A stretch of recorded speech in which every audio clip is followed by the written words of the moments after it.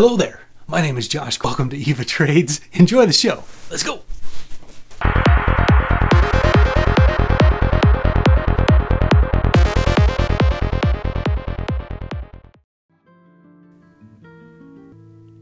Hourly and 15-minute time frames since there's so many candles on the 5-minute time frame, I'm going to go ahead and use the 15-minute to mark out some supports here. And it looks like we're stair-stepping down. We have possible, let me go back to the 5-minute here and see if this is what I'm thinking it might be.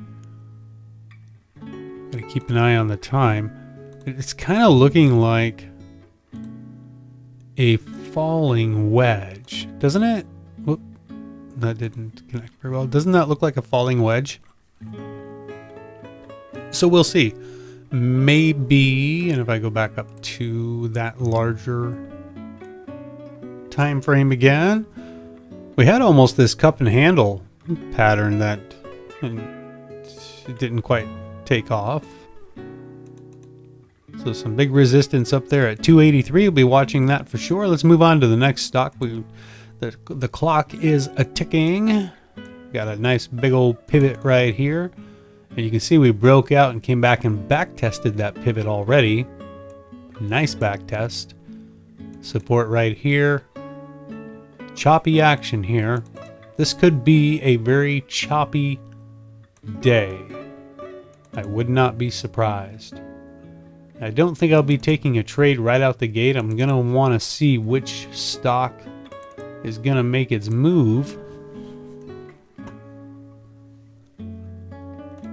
And then I could switch you over here. Oh.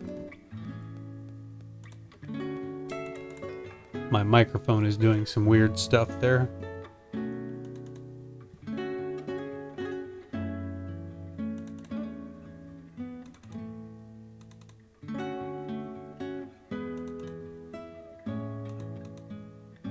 Something like that. Let's get back up to the top.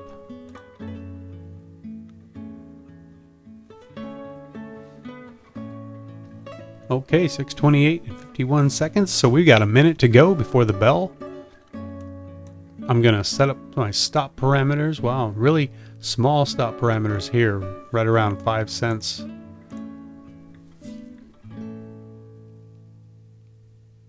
So thank you for joining me this morning, and hopefully we'll get to learn a few things and do a few things and make a little bit of money.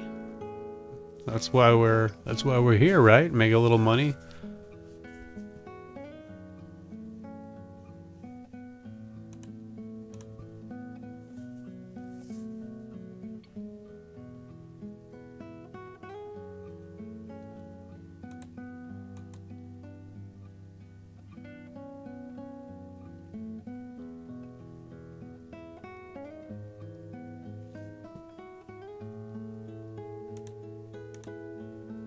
I'm just setting my stop parameters here on all of these so that I'll be ready to take a trade should the opportunity present itself.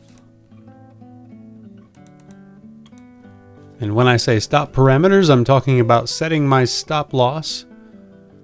How far below my entry do I want my stop loss to be when I get into a trade? I always have a stop loss. I never trade without one.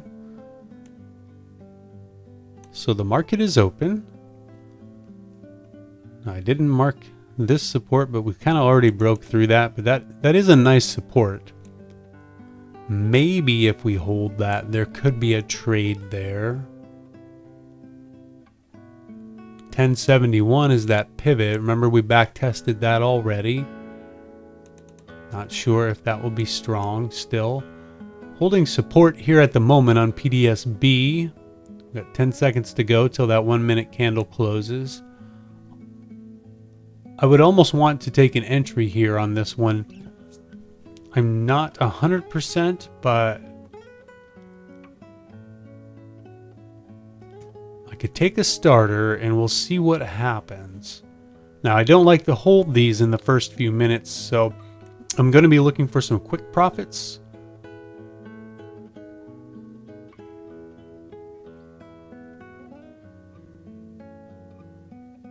Okay, So I made a quick $30 there, and I'm buying over here on IMMX. I missed the entry that I wanted on it. I'm buying off of that pink line, and I'm gonna sell half right there, and then I'm gonna sell the rest. So there's $60 there.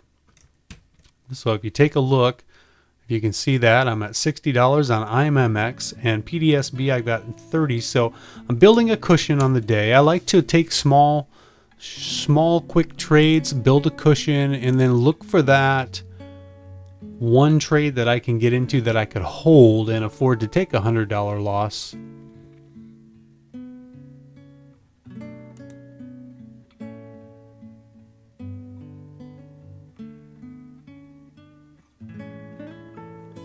And I'm in a trade over here on RDBX, and it happened so quick I was not able to switch over to show you, but I can show you right now.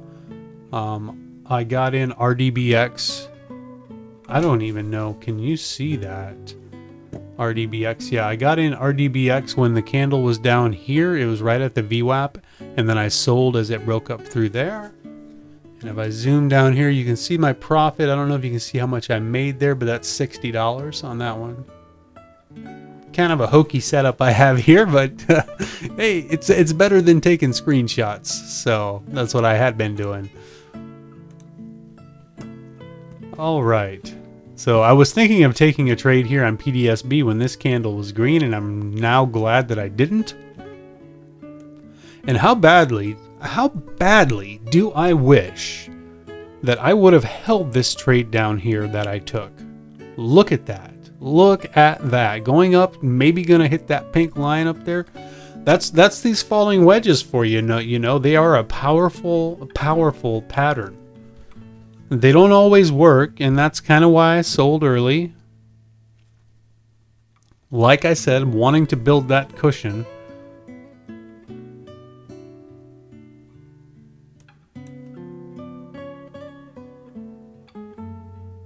And now I'm going to just kind of look around and see where is my next trade going to be. I'm up $150. There's a nice break above the VWAP right there. What time is it? A new 1 minute candle there. And I might have jumped the gun on that. I'm going to go ahead and sell that for a $55 profit on RPTX. So I bought that on that pullback to the VWAP and then sold as it broke out over this candle right here.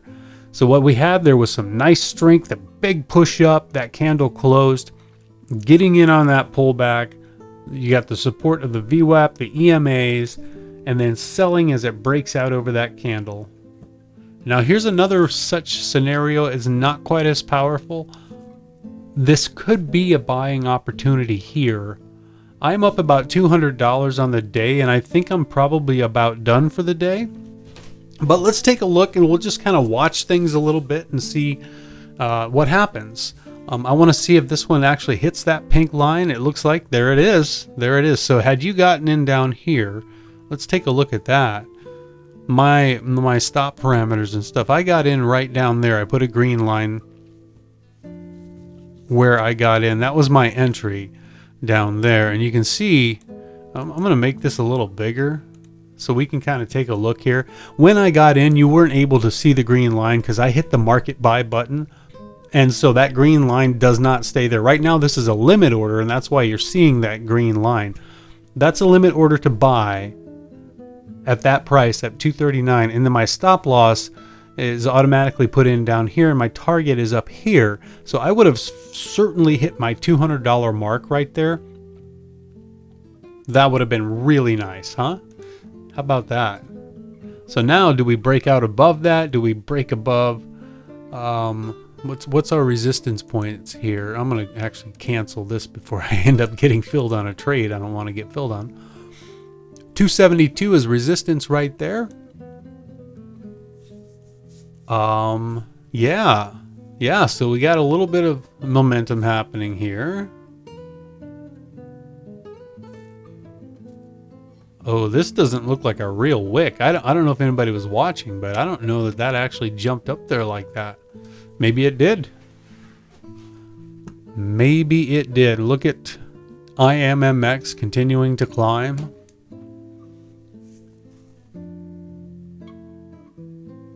And if we look at IMMX on the hourly time frame right here, it was kind of a cup and handle pattern on the 15 and maybe even here. Well, let me see. Actually, I would rather look at it on the 15. That's not the same stock. Let's get over to the correct one. Here we go.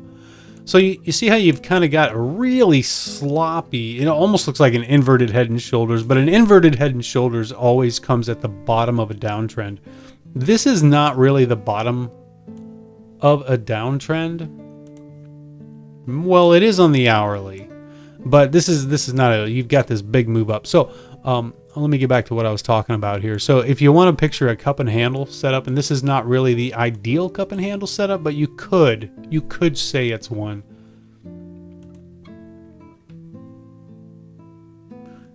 It's where, let's see, I don't have a drawing tool where I can just draw. Wait, maybe I do. Let's see if I do. So if you picture this being the cup, I guess I do have one of these. And okay, so there's the cup, and then this would be the handle. Drawing is terrible, and then it would break out over this line. It didn't do that, and it took it a while to actually get there. So you could still say maybe cup and handle pattern. I don't know if you can call it that still, but the psychology of it, of the pattern, is still there. You know, where the bulls push the price up to this level, bears push it back down, bulls push it back up to form this double top, and then bears push back again, and then the bulls come up with some real nice steam. Look at this volume. Bulls come up with some really strong volume and just shove right through that level. That's what you want. Forgive my drawings. They leave something to be desired. But hey, this isn't an art class, so yeah. So what do we have? So I didn't even look at SPRB. I have it up over here. Oh shoot. I have to apologize. This whole time I've had it on the wrong chart. Oh my gosh. I'm gonna have to do something about that because I keep making that same mistake. So I just went through this whole thing about a cup and handle. Well, maybe on the second attempt I could draw it better. Okay, let's take a look. Here's what I was saying. I was saying that you have this resistance across the top right here, right? And so you've got this cup, right? And then you've got the handle. And the idea is that the handle is supposed to break out. Bulls make the move up to this resist, and the bears start buying here, so that you get this resistance. The bears push the price back down. Bulls come back up to that same area. Bears push the price back down, but not as far this time, and the bulls come in with some serious volume and blast right through. Now here's some serious volume. This has been pulling back a little more than what a cup and handle should. It's still, the psychology is there. You could almost say, and I would only want to do this if this was a downtrend, but it has that look of a head and shoulders, you know, like that, an inverted head and shoulders. You got your shoulder, you got your head, and now your other shoulder. It's really not ideal, because it should be, you would really want to see that normally at the bottom of a downtrend. And it is the bottom of a downtrend, but we have already made a move up, so I don't know. You know, it's not perfect. I guess the market's not perfect. Patterns are not perfect, but and another thing, the reason that I probably wouldn't want to be, I wouldn't be quite as interested in this, is because it's pulled back far enough that by the time it gets up to this resistance level, it's already really extended, right? So I wouldn't expect to break through and a surge right through there and it continuing to climb, because you need to really see a pullback. So what I'd want to see is to have this kind of pullback now, you know, and consolidate, and then slowly make the move up towards that resistance before blasting through it. If it just goes straight up and blasts through it, it's probably going to fail and come back down pretty hard, maybe, you know. We could watch it and see if that's what happens. Boy, RPTX making a nice move through that resistance level. Not too bad. Not too bad. You can tell I've kind of stopped trading. Let me see. Let's get down to the... Oh, yeah. Okay. Okay. So I was... Yeah. So some opportunity today. Some good opportunity. But I'm up 60 on IMMX. Let me take a look here. Instead of trying to add all that up, I'm up 145 here, $60 over on the other computers. So that's over $200, and I'm happy with that.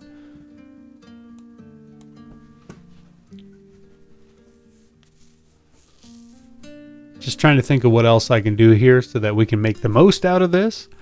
So we covered a falling wedge. We covered a cup and handle, kind of an inverted head and shoulders. And okay, it's 642. So we have a pullback here now. Hitting that resistance, pulling back now, consolidating. This is kind of what I wanted to see. A good entry spot right here off of that pink line. But do we consolidate more on the 5 minute? That is the question. Is this candle going to close with a long upper wick? It's only halfway through, so a lot can happen. If I'm not careful, I'm going to talk myself into taking another trade here. I really want to get in here. But I'm going to be disciplined and say no, and I'm not going to be sad if it goes up without me.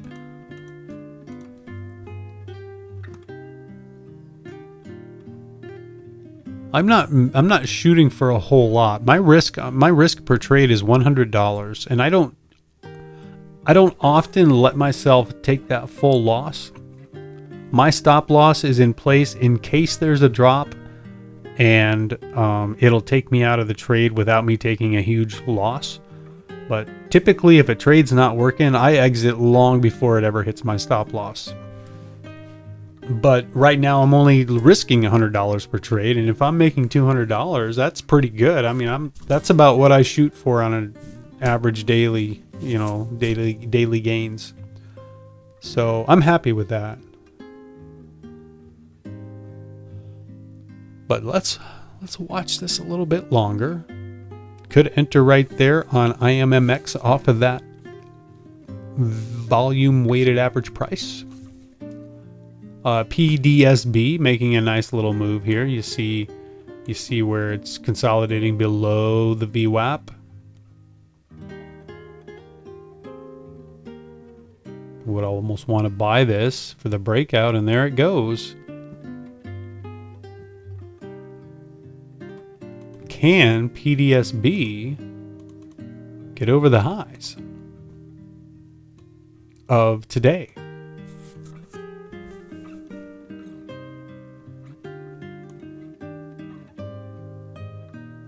So a nice declining volume on the way down.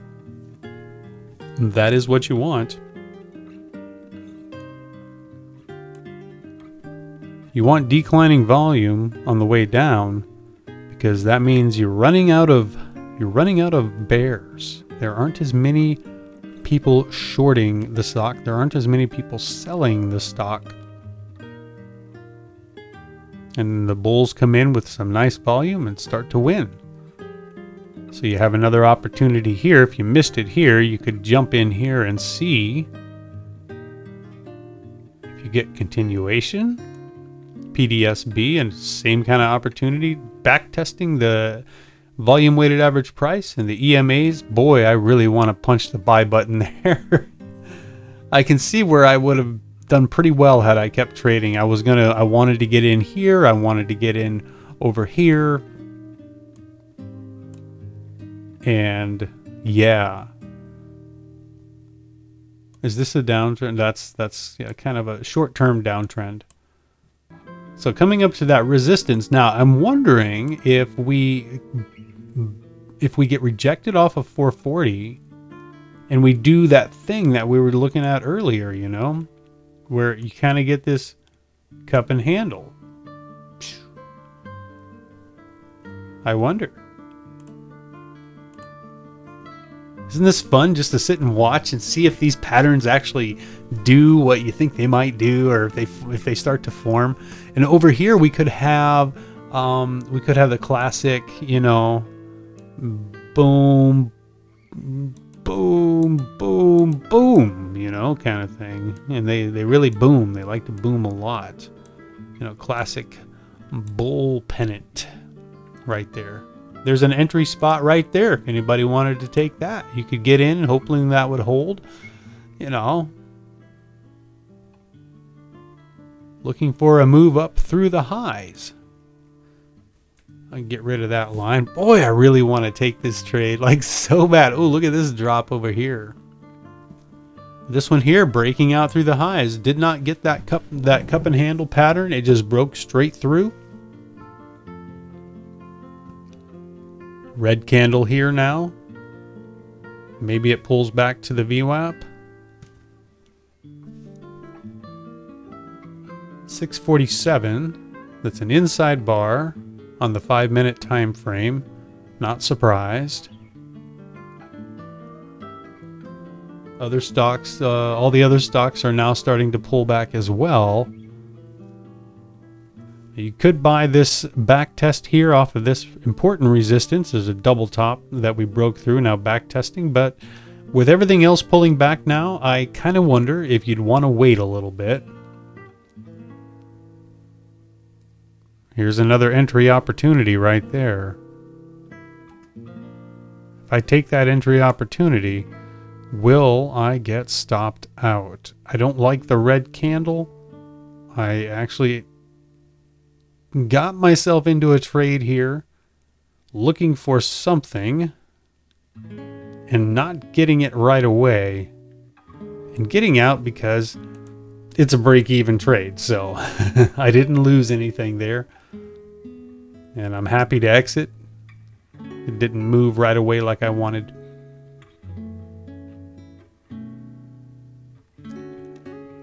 I do like it. I think my stop is pretty close there, but I do like that for a trade.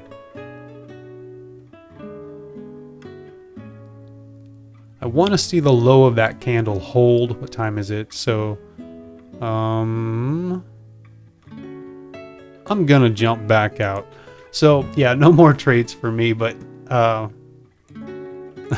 and there it looks like maybe it is gonna work out after all. Wow. There's a second chance to get in there.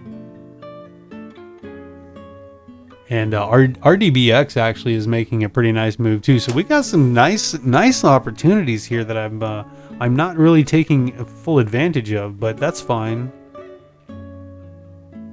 I think I might have given back a little profit on IMMX. I think I was up 60 and I'm only up 40 now. Oh, RDBX just making a move. Look at this over here. See RDBX, and when this candle started to break out here, I thought, oh, that'd be a good place to get in, and then it just shot straight through that high, right through the high of pre-market. Is that the high of pre-market? Yes, it is. Not too shabby. Bouncing here off of that volume weighted average price. And this ABCD setup here, kind of choppy. Kind of choppy. You got a 5-minute candle here that closed red, and you might see maybe a 2-bar pullback type of setup here. Yeah. Hey, how about we do this, because I wanna get out of here and call it a day. Let's go ahead. I'm gonna pause that. Let's look at P&L is 125 here, 60 over there, so I'm up 185. So yeah, I gave back 20 bucks. So let's skip ahead. Let's skip ahead 20 minutes and see what happened on the day.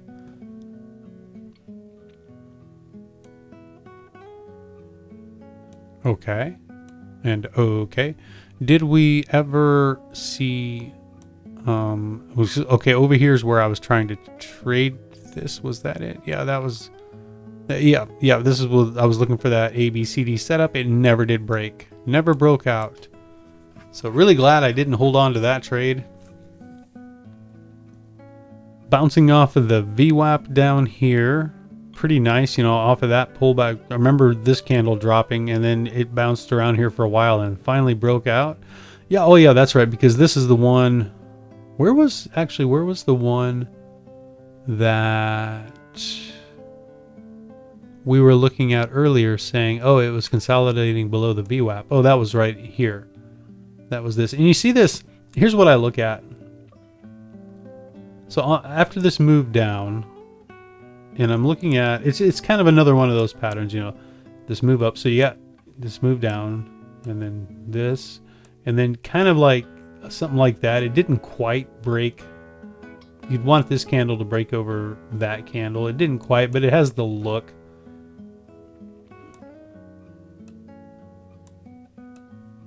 So that's what I look for. And the bears really wanted this to break down. It did not. Instead, it put in this long upper wick, because this is a bear pennant, but it didn't break to the downside, and it started breaking up.